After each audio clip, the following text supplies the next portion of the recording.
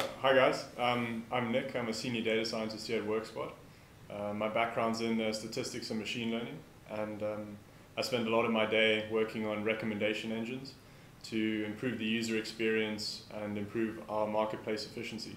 So maybe it would be interesting for everyone because you have been working as a data scientist in this company and you have a really good background. It's interesting for a lot of people to understand how you become a data scientist. A lot of people have their own paths. A lot of articles exist on the internet where they suggest different kind of techniques to become data scientists. But maybe it's interesting for a lot of viewers to see where you come from, Yeah. so that if they are that early in their career, they might follow the same path and end up like you. So Yeah. please, if you can share what is your educational background, how you ended up here being a data scientist. Yeah. I guess short story. I did an undergraduate degree in commerce, so that was economics and statistics. Yeah. And originally I wanted to go into economics, but I thought that the field at the time lacked a bit of rigor in, they were trying to model the economy, which is a complex system using very simple models. Yeah. And so I thought that maybe if I went into statistics and then jumped back into economics, I would be able to add a lot of value. Yeah. Short story, I went and did a postgraduate degree in statistics, and then I fell in love with machine learning. Yeah. And statistics in general. The idea that you can try and quantify uncertainty, I think, is very interesting.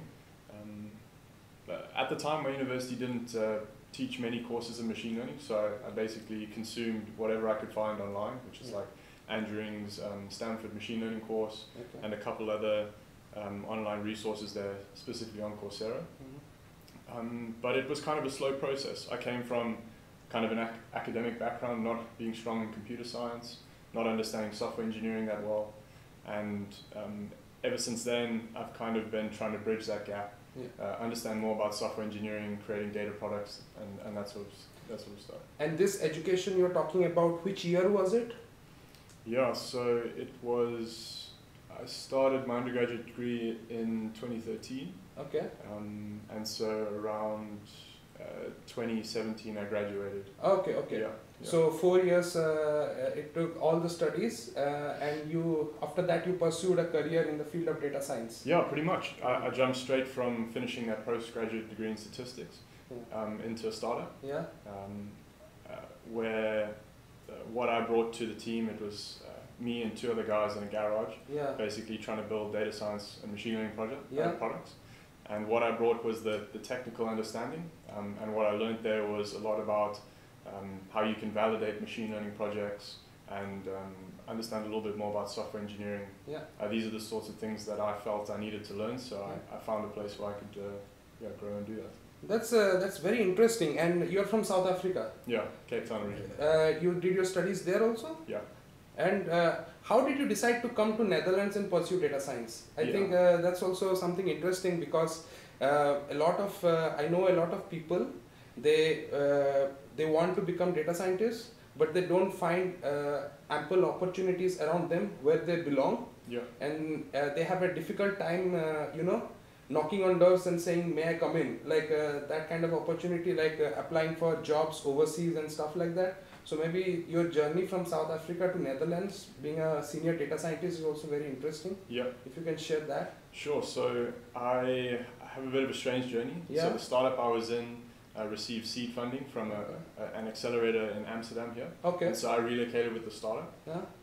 And in that time, I kind of, I guess the title you could call me as machine learning engineer. Yeah. I was very much focused in building and understanding the machine learning models, but then taking them to production. Okay. And so, long story short, when I decided to leave the startup, I had a lot of skills in both software engineering and machine learning, data science, that sort of stuff, which made me very marketable here. Yeah. And it wasn't hard to find opportunities in the Netherlands for people with these sorts of skills. Yeah. Also, I think another thing, I don't have experience in machine learning, but in general these days a lot of companies allow visa sponsorship. So if you are interested in a position which is not in your own country but it's in a different country, I think it's completely possible. You just have to make the right resume, provide the right qualification, the information about the projects you have done, but it's totally possible these days that people go to different countries for different jobs.